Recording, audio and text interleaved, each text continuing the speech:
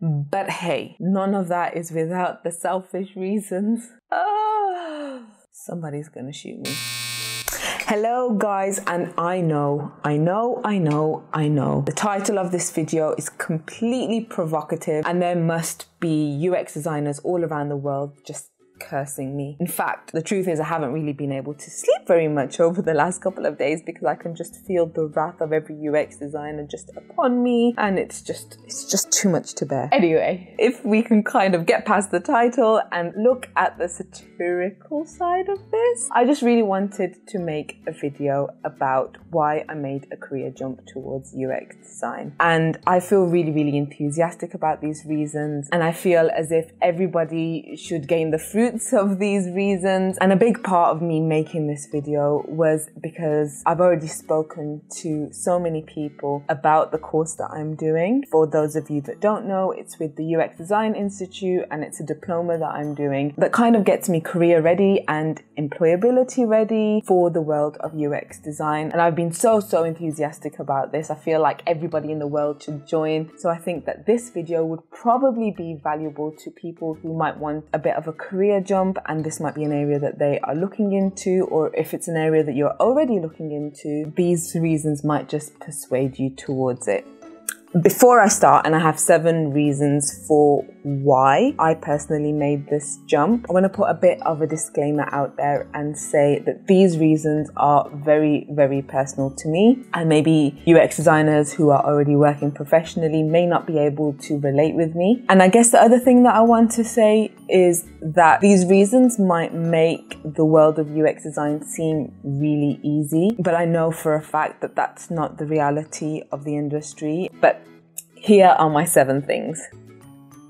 So the first thing, guys, is that the UX design industry is a significantly growing industry. It's very new, which means that it's only been around for about 6 to 7 years, but there's an increasing need for UX designers. In fact, there's lots of studies and reports which indicate that the demand for UX designers is way higher than the supply. So it's definitely something that is valuable. Personally, it just made sense to me because I've always been from a creative background. I've sometimes been in a position where I've been quite disposable because my roles have always seemed like something that's a bit of a luxury. And in circumstances where companies perhaps couldn't afford to keep me, I really felt very disposable. I think there's no real way to sugarcoat that. And I really wanted to do something and upskill myself in something where I felt valued and that there was a need for. I've read a couple of different reports which indicates further that a post-COVID world will see the demand of UX designers even more. And that's because lots of businesses obviously through this time have been failing and adapting, and things have been changing. And the way UX design is, it's all about fixing problems for companies. So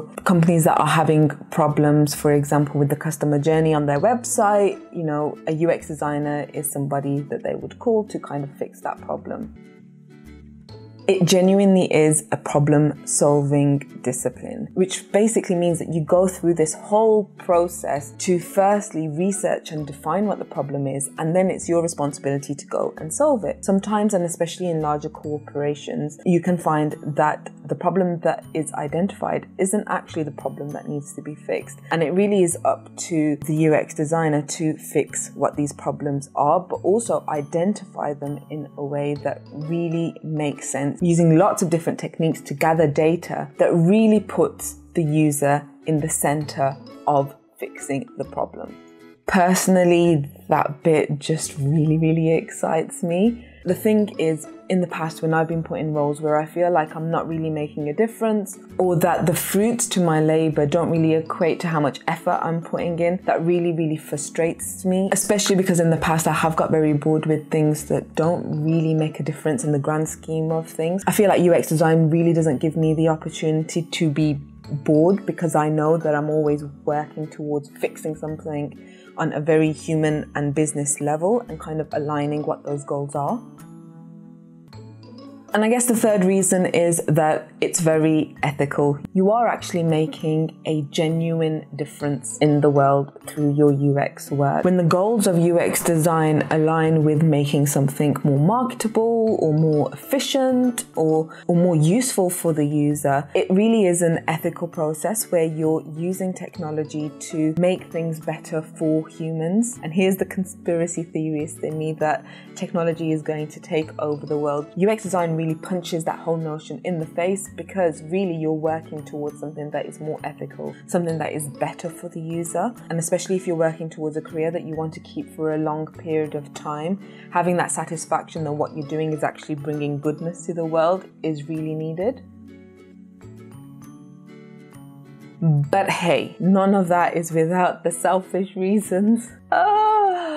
Somebody's gonna shoot me. Because of the high demand of UX designers, it is a really, really well-paid profession. I do want to make a video about what that means on a wider scale, so I won't go into too much detail about it now. But the truth of the matter is that because of the high demand that UX designers have in the world right now, they are quite generously paid. And I guess the main thing for me is that I'm not really money orientated in the way that I'm chasing money, but I believe that money can give you a certain level of comfort. Because I have a family and I have a child, and there's certain things that I want to do in life that will bring me a certain level of flexibility, along with the kind of financial reward that a career in UX design has the potential to reap. The truth of the matter is that that financial security would bring you a certain level of flexibility, which in my situation means that I would be able to work less and spend more time doing things that I want to do, spend more time with my family.